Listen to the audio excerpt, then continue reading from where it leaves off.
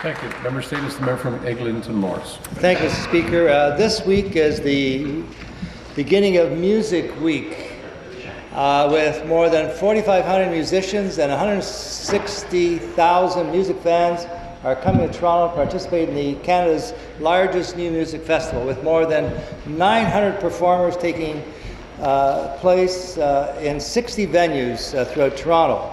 And the start of Music Week is called Music Monday.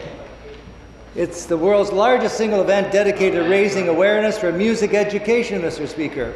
Each year, hundreds of thousands of students and educators across this great province and music makers participate in a simultaneous nationwide concert performance of an original song written by a Canadian artist.